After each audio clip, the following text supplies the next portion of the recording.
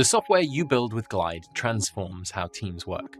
With the tools Glide gives you in computation, layout, AI, actions, and integrations, you can build solutions that radically change the way that people work, making them more efficient. But with workflows, you can do even more. You can design software that does work for you, automating manual tasks entirely. Workflows takes all of the features you're already using in Glide and allows you to automate them. So let's go through an overview of workflows. I'll cover how it relates to other automation tools, workflow triggers, conditions, loops, and how to troubleshoot workflow errors. Most people know about automation tools like Zapier and Make, and you may have even built with these to automate your Glide apps. Now, these are great tools for connecting your app to a wide array of existing services, but when you're building Glide-specific automations, it's much more convenient to have all of your data, layout, and workflows in one platform. Glide workflows are designed for operations on large tables of data. For example, it's possible to loop over all orders, then all items per order, and then finally complete a summary step, all with one triggered workflow in Glide. In contrast, many automation platforms are built or geared more towards processing single events, like connecting tool A to tool B, and then doing one or a few tasks each time that automation is triggered. External automation platforms also add to your workload and maintenance costs. Each time you update your Glide app, you need to consider how these changes affect workflows managed on other platforms. And finally, your workflows are deeply integrated with your data, interface, and all of Glide's features. So you can run AI, make API calls, manipulate numbers and text, all without using any formulas or code. Today, workflows have 4 different types of triggers, but we're developing more and will continue to add to this list.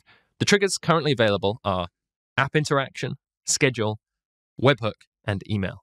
App interaction workflows are triggered by a user interacting with the app in some way, often by tapping a button in the physical app.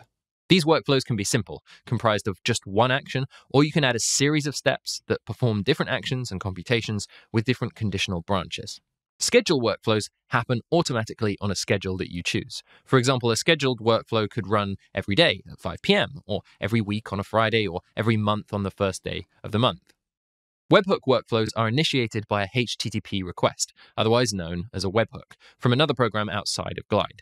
These kind of workflows allow a request to be received from an outside application, like a payroll or invoice processing software that you're using, and then cause something to happen in Glide.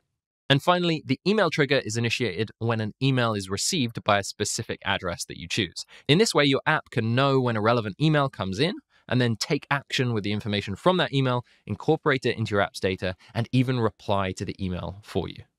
Now, conditions are not new to Glide, but with workflows, you can create branches and nested conditions to make more complicated logic and get as granular as you need. In software development, loops are sets of instructions that can repeat over your data until all of the parameters or conditions are met. In Glide, these instructions take the form of a loop within a workflow. When you create a loop, you create a set of instructions that will run methodically through every row of your data defined by that loop. When you create nested loops, you create a subset of instructions within a loop that will also run until certain conditions are met. When a workflow with loops is triggered by an email, webhook, or schedule, it runs automatically in the back end of Glide. Loops process your data row by row as part of that workflow, regardless of whether a user is actively using your Glide app. This ensures that the automation continues seamlessly in the background. We've also built multiple ways to troubleshoot workflows when they don't behave as expected. In the workflow editor, you can review a 90-day run history for each workflow. This will outline when the workflow was triggered, which actions or loops it ran, how many conditional branches matched, and when the loop ended. Clicking on the brackets next to any entry in a log will show what data was changed, and if any errors occurred, the run will appear in red. Glide will also proactively send you an email if there are any errors that prevent a workflow from running successfully. In this email, we'll link you directly to the workflow that had the error so you can review the details and troubleshoot from there. Lastly, when you create a workflow, Glide will automatically add 2 tables to your app, the workflow run log and the workflow step log. The workflow run log shows details about each workflow that is triggered, including how it was triggered, when, and whether it was successful. The workflow step log shows details about each step, in the workflow, including which data was sent, when the step started and finished, and an error message for the step if it failed. So this is just the beginning of our workflows development. To learn more about each of the trigger types and what you can do with workflows, you can head to glideapps.com/learn.